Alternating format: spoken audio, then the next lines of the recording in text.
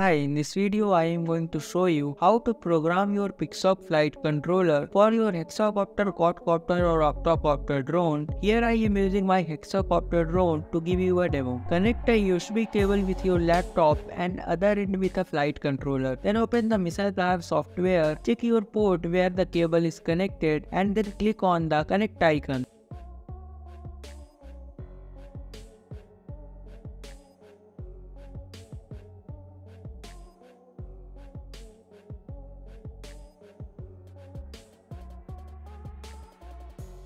Then go to the initial setup, disconnect your flight controller by the connect icon and then go to the option of install firmware legacy and follow the steps as shown in this video.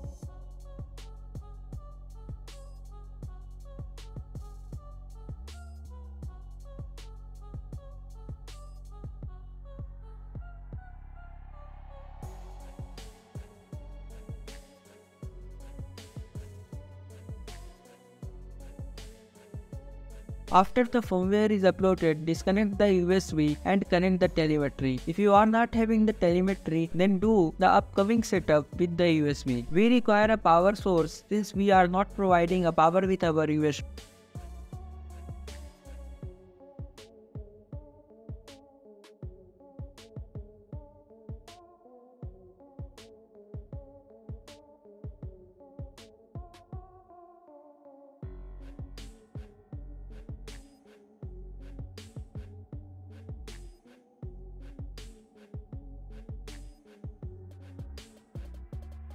After connecting, go to the initial setup, then on the mandatory hardware. Select your frame type and then go to the accelerometer calibration and do the accelerometer calibration as shown in this video and follow the instruction.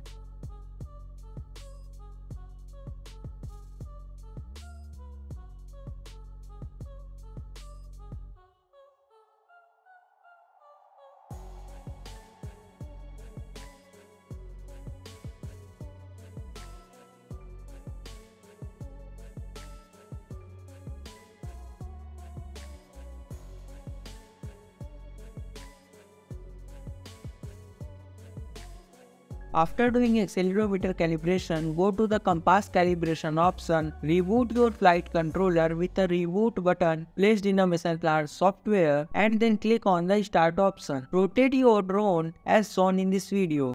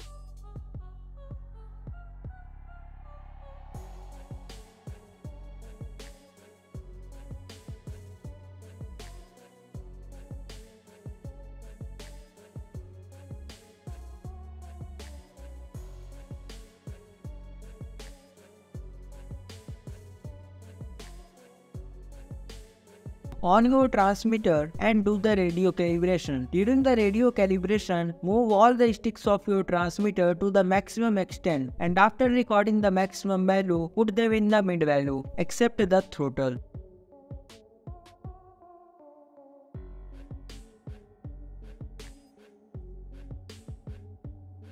After doing this, click on the click vendor option and wait until it saves it.